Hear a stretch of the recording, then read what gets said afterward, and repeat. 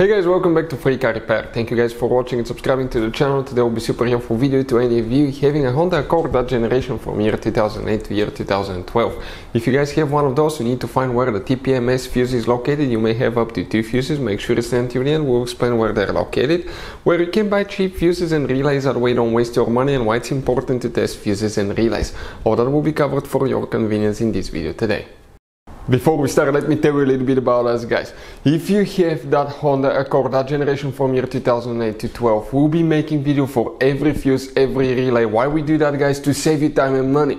Because in the manual, it's not clear what the fuses are for. On those little bitty labels, you have abbreviations that you have no idea what it means. And let's say you're down the road, you need a fuel pump fuse, or you need to find a cigarette lighter fuse because you cannot charge your phone and your navigation doesn't work. Stay with us, guys, and we're going to share videos on that channel for every single fuse and relay. Another thing, every single car, guys, that we get at our garage, we try to make at least 200 to 300 free repair videos. We take them completely apart. We show you how to fix pretty much anything. The mechanical videos will be on our main YouTube channels right there, guys. Altogether, we have about 1.2 million subscribers. We have helped over 1 million people save thousands of dollars. And let me show you something else, guys. If you need to buy relays, fuses at a really good price, guys, we'll put the link in the description of the video below where you can get them from. That way you don't waste time and money, guys, because some of those could be really expensive. You have those special fuses that are specific Honda fuses that could be really expensive, hard to find, and we'll put a link in the description of the video below where you can find the fuses, relays. That way you don't waste your money.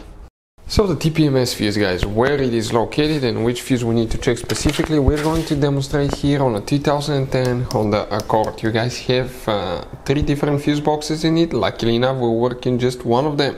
And it's located, if you go to the interior on your car, under the dash, you come under the dash and you look upside down, guys, all the way upside down, under the dash on the driver's side, above the pedals, you're going to see a fuse box layout that looks just like this one here. Before we continue, let's explain why it's important to test fuses and relays now.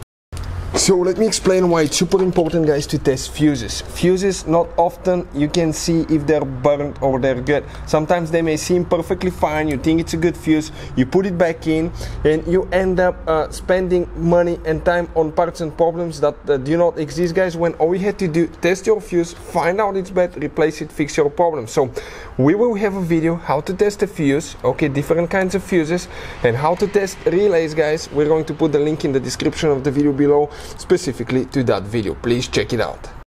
So the TPMS fuse, guys, if you look right here next to the fuses, you're going to have excuse me, numbers next to each fuse. You can see the numbers listed, and the fuse that we'll need to check specifically now here will be fuse number 5. Fuse number 5, 7.5 amp fuse right here. And then we need to check one more fuse, and we're talking about fuse, guys, okay, if you come in that row right here, that 29 fuse right here. So fuse number 5 and fuse number 29. Hopefully the video will be helpful. Thank you for watching. See you next time.